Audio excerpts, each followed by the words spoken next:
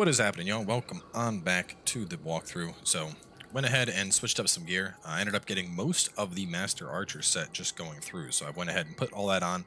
Not a lot that's going to help me here, but the extra life and 4% damage taken will be useful. So, anyway, we are going to be going up the ladder.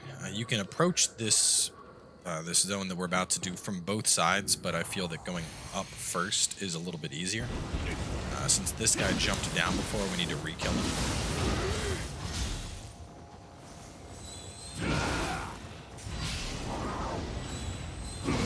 Shouldn't say re-kill him, because we never actually killed him the first time. That's why that cloud was still there. So, I'm gonna head on up here. And up at the split, we're going to be going to the right first. Now, first thing we're going to do is actually lure on over Mr. Oni Cyclops. Actually, I'm going to hold up. I only have 2 more bullets left. Now, keep in mind that when you're fighting on cliffs like this, Yatsu no Kami is just going to fall off. Kind of how you saw right there. So you can't really rely on him to get your damage in. But pull him over to a side.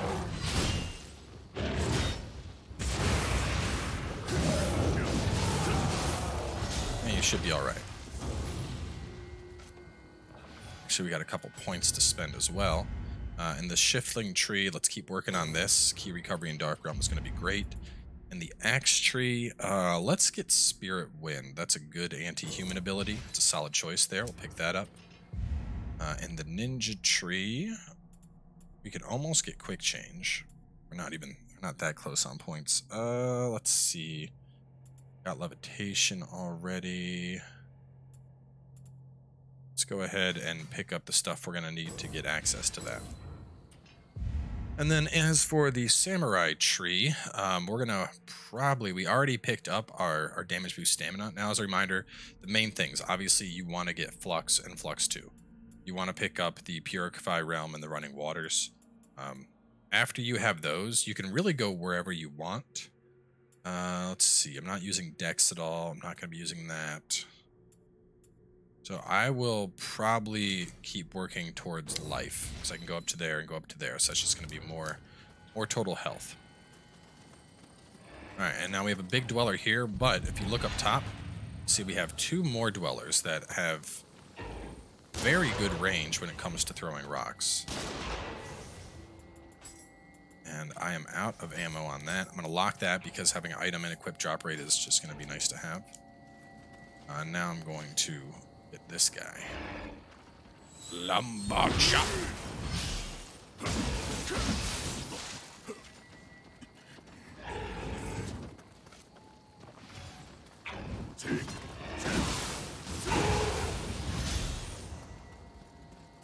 This.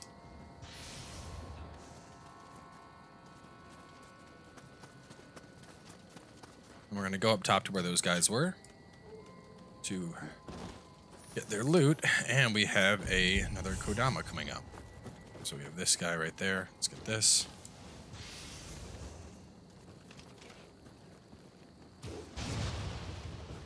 Kill the human, and get our Kodama. So now that we are at the top of this, we're actually going to work our way down. We can get rid of this cloud right now. Might as well. Kekai.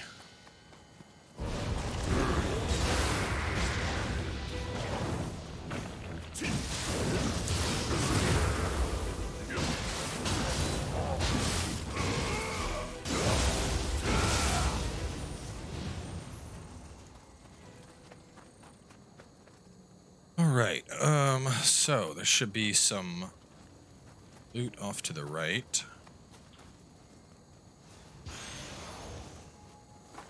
And then we have an aberrant here.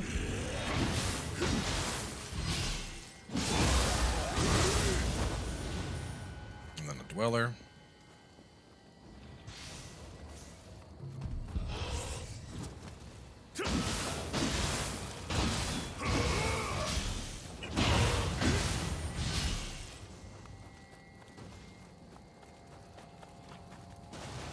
We're gonna go up to the right here.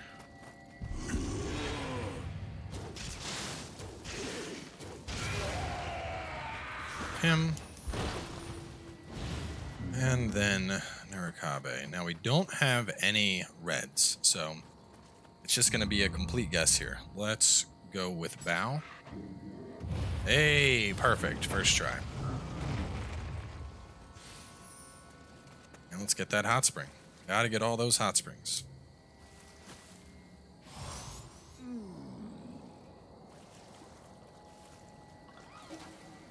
Next we have another Aberrant and a Korokova.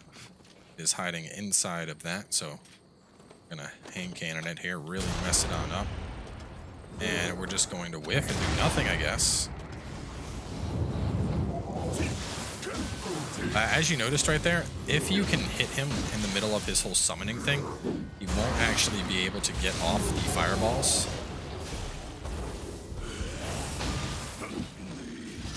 Alright, and just to show, right here, this right here, this is the ladder that's right at the start. So that's our shrine, up here, up here. So you can kind of see how this just loops around. So we could have come up here, but it was just easier to fight our way over there and get the Kodama first. Let's pop this. It's our Omyo locks. Path from Aberrant goes to Shrine. So we're going to drop down and take the same path, but go left this time. We can just go this way. There's that Aberrant that fell.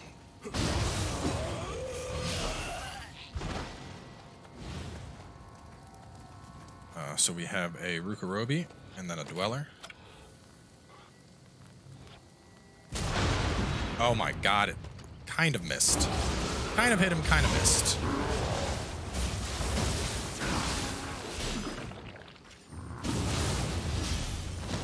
Still worked out all right. This. Round to the back for a Kappa.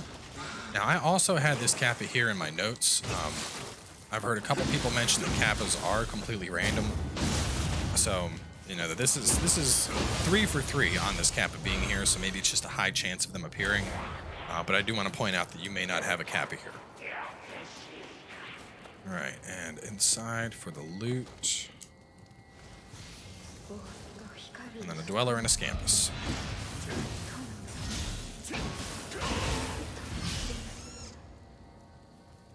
On along, fluffy cat.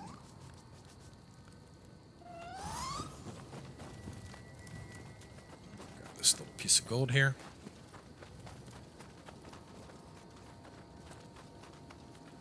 And you're about to see exactly why we didn't go from the back. Because this guy would have caused that snowball to fall and crush you. As it did right now. All those 4,000s that you just saw pop up, that was the snowball rolling on down and crushing all the enemies that were in the path. Which would have been you if you had taken that path. But with all of them crushed, we can just go on down and we'll pick up the loot.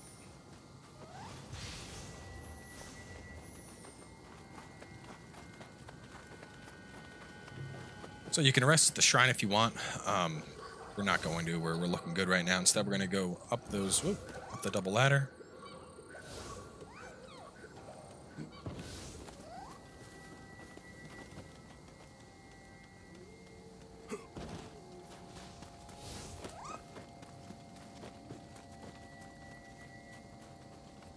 What's my stamina at? We are... Oh, we're at 70.8. Oh, no. No, no, no. Can't have that. What can I... Nope.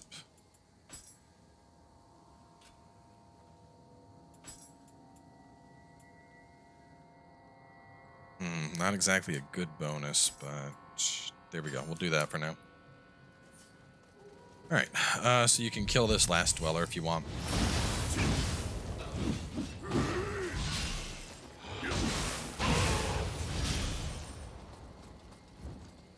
Oh god, no. Alright, this is a terrible, terrible situation. If you're ever in a situation like this, Travel Amulet was made for this exact reason. But doing a Travel Amulet will reset the world state, so we might as well level up.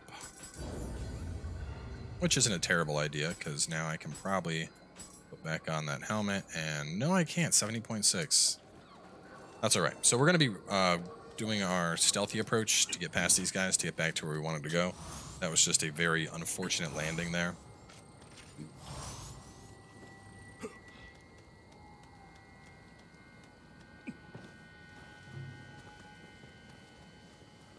Step right past you. And we would have had that Rurokobi, but we already killed him earlier. So we're all set on that front.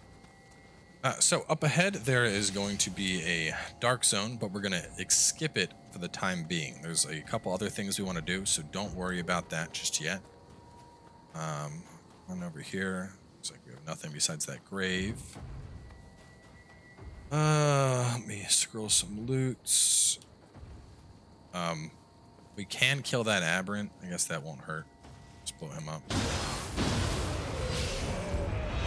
We can kill this guy if we want, but you're gonna have to come out here and fight me. I'm not fighting you in the dark zone.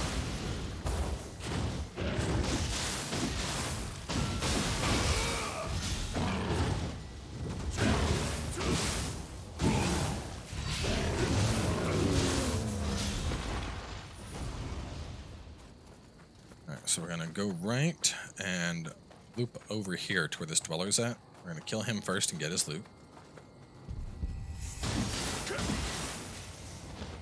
That's fine. Now we're going to swing over here and drop down for little Kodama. Should be Kodama number 5.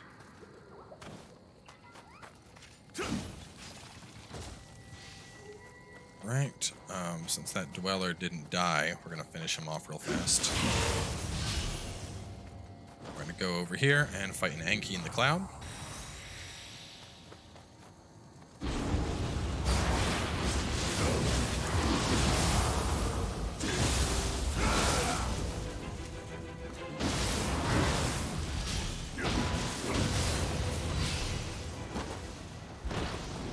And with the Yankee dead, we can open this chest and get the key. There's my parry.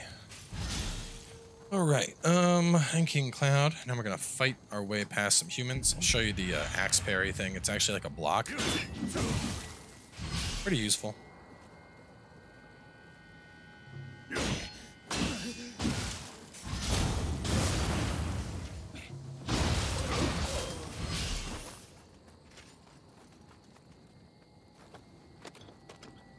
Wasting a cannon shot on a basic human.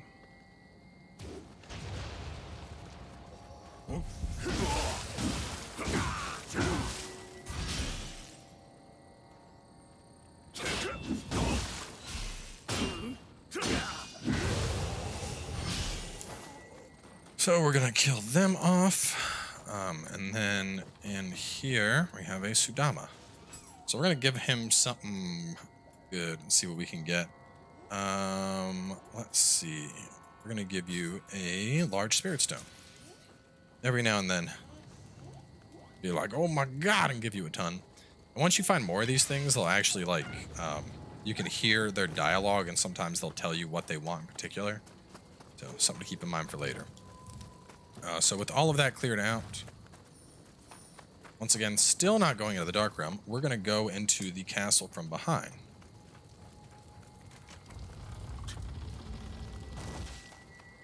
This is going to allow us to, what we're basically going to do here is just sneak up on the Dark Realm from a backside, and it'll make it a little bit easier to get through. So kill him. Third set of armor has a Kodama behind it, right here. And that is all our Kodamas. Scampus on the left before the stairs.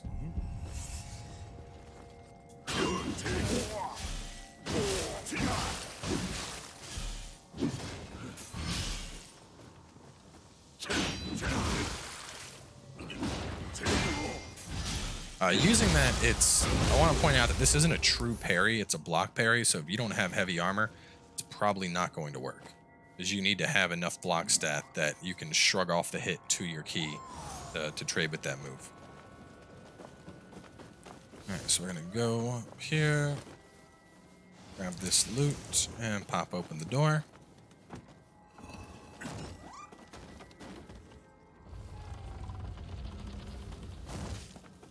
Right, so there should be a red lily ahead, right here. These are nice. They'll fully charge up your Amrita. Red lily ahead, then go right for one soldier.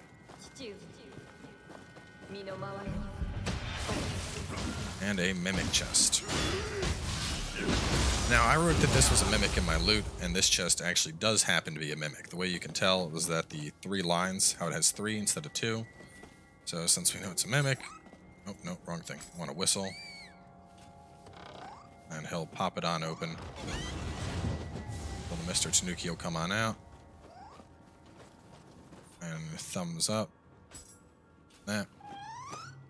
Had so many people be like, Cowboy, don't you know it's a mimic? And I mean, I know the 3-line thing, but I'm like trying to read these notes, narrate the notes, and play without dying all at the same time. So apologies, sometimes I'm not paying attention to the little lines on the chest. Anyway, then the room on the right to backstab a guy and get some loot. Just kill this guy.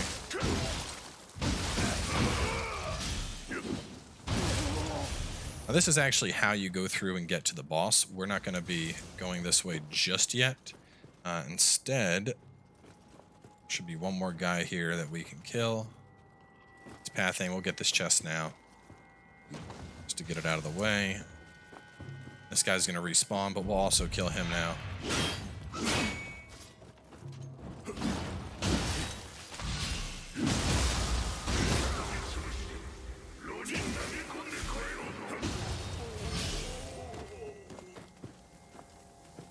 And then in here for another chest.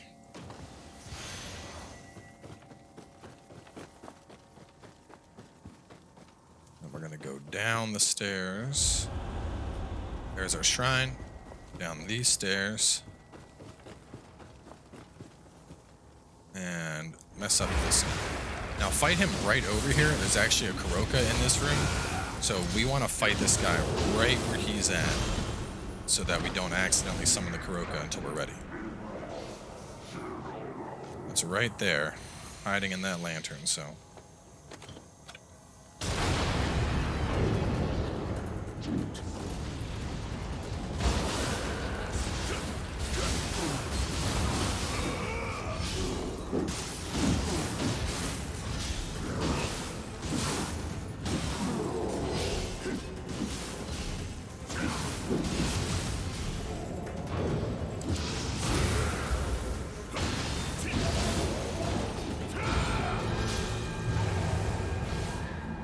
And with him dead, the Dark Realm is gone.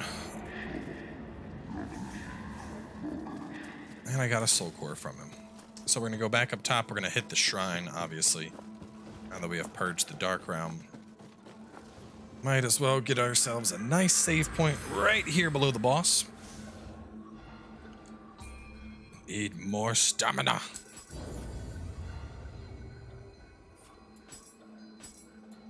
Still not enough. What am I up to? I'm up to 50 stamina too. Let's see. Grab the loot back upstairs. So, chest on the left. And then we're just going to clear through this stuff and get ourselves a hot spring around to the boss. A Rukurobi right here.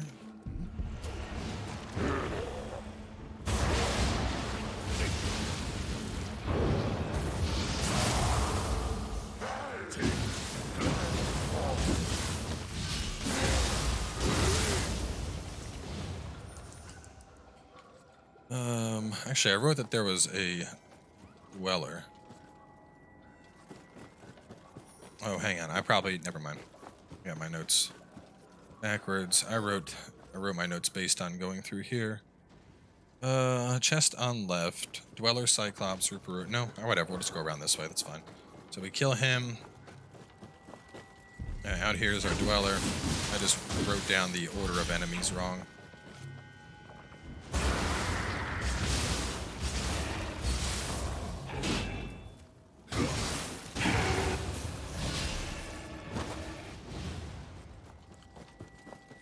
This is where we had that Cyclops from earlier. We already killed him, so he's not going to respawn because he's considered a Dark Realm enemy, and we'll purge the Dark Realm.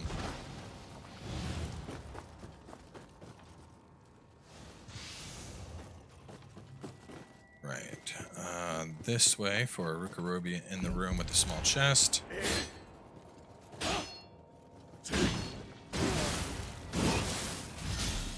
That's how you know this guy's not a human, is even though we've broken his stamina, he's still fighting.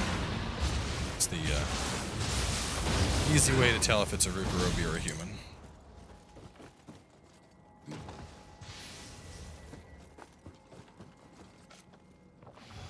Okay. This one has plot loot. Maybe a little dialogue when we pick it up.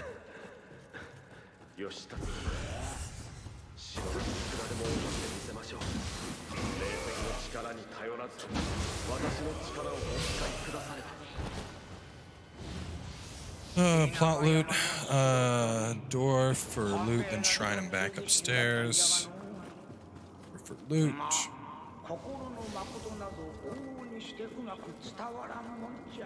And we are good to go. Plot loot. Door for loot, shrine back upstairs. We don't need the shrine right now. We gotta kill. No, we don't need to kill him. We can just ignore him. This one we're gonna kill because he's gonna probably aggro anyway.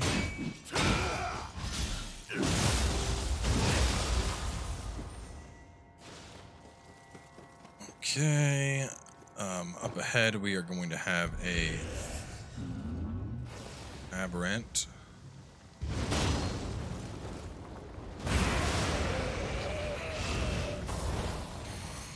And clear this fog gate so that it doesn't get involved again.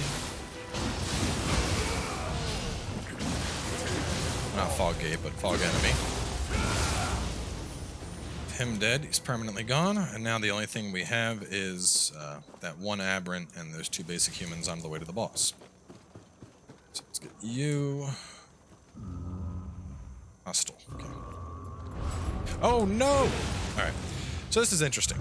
Every now and then, if you're too close to him when fights are going down, he's gonna assume that you are hostile. And that's exactly what happened here. He already assumed that we're looking for a fight because he caught us doing all the fighting. So unfortunately, it didn't work out there. But you know, it's okay. We got our hot spring. Damn notification would show up. This one's a little finicky. Like it doesn't like giving you the notification sometimes.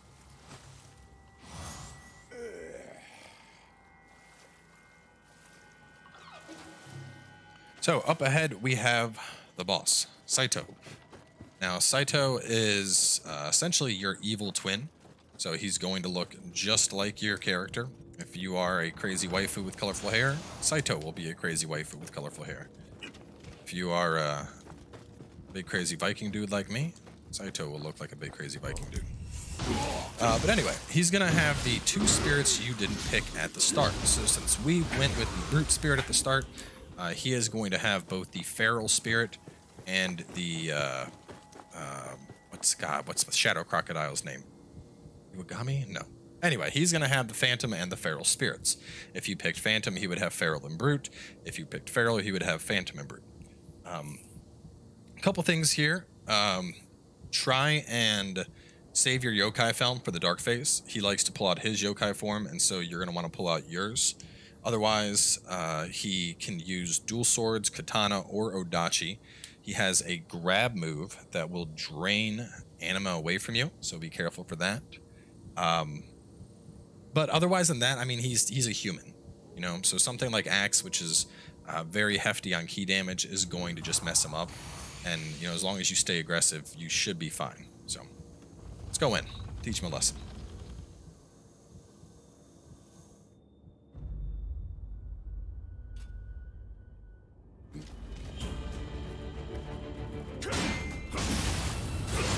Here's the drain.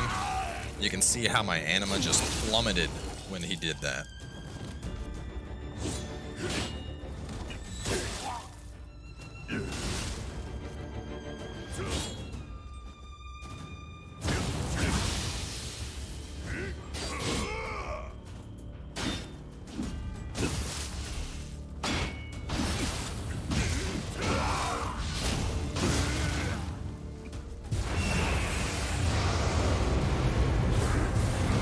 He's Dark Realm.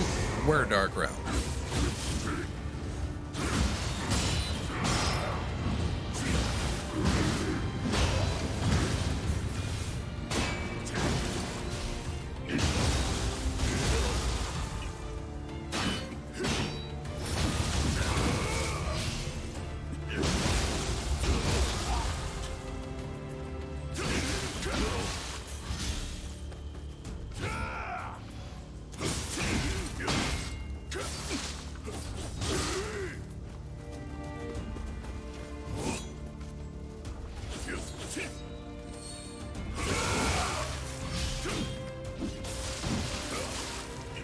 Oh, no, and he got us down. So yeah, even though he's a basic human, Saito can do a lot of damage. As you saw at the start, him draining my anima away, that definitely hurt me a little bit there. But, you know, it is what it is. So to get back to him is going to be pretty easy. We're just going to use our 2 scrolls here so that we don't even have to fight anything to get back to him. There's only a few enemies you could encounter anyway. That guy right there. If you want, you can rest in here to get the buff again before the boss, which is going to be helpful.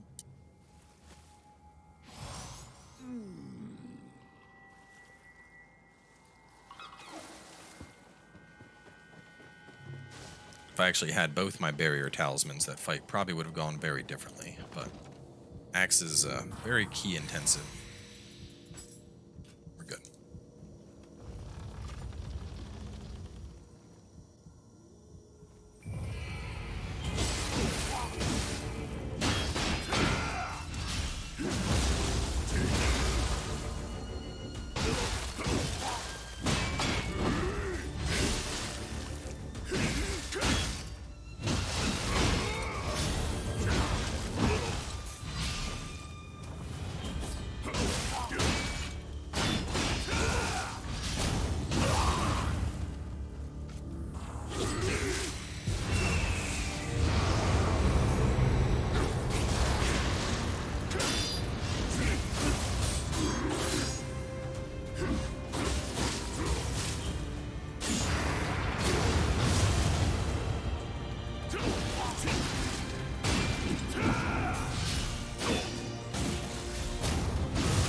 And down he goes. Much smoother fight that second time around, spamming my my high stance combo. So, for completing this fight, we now unlock the ability to have on a backup Guardian Spirit. Now, this means you can swap between 2 different Guardian Spirits in a manner similar to swapping between weapons or ranged weapons or item loadouts or anything like that. You can also have a secondary set of soul cores. So if you have like 4 or 5 different soul cores you really like, you can put half of them on one Guardian Spirit, half of them on the other. But the most important thing about this is that we can now pick up passives from a backup Guardian Spirit. We're going to talk about that right now before we wrap up this episode up. So as you can see, your secondary Guardian Spirit will grant you the protection that is marked with the inheritable icon. However, its effect is less than when it's active.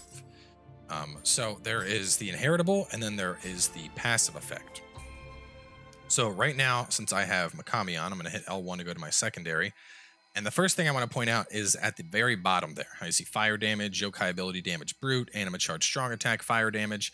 Those are just general boosts that I'm going to get for having that spirit on, whatever it is. I would probably, I mean, where we're at right now, Yokai ability damage brute probably makes the most sense. Now that little icon you see right here, this little icon that's next to autograve recovery or next to soul core, that means inheritable. So if if Shirohami was my main, it would be 5%. Whereas if he was my secondary, I'll get a 2.5% bonus. So you want to pick a bonus that's going to make sense both for that and the secondary. Where we're at right now,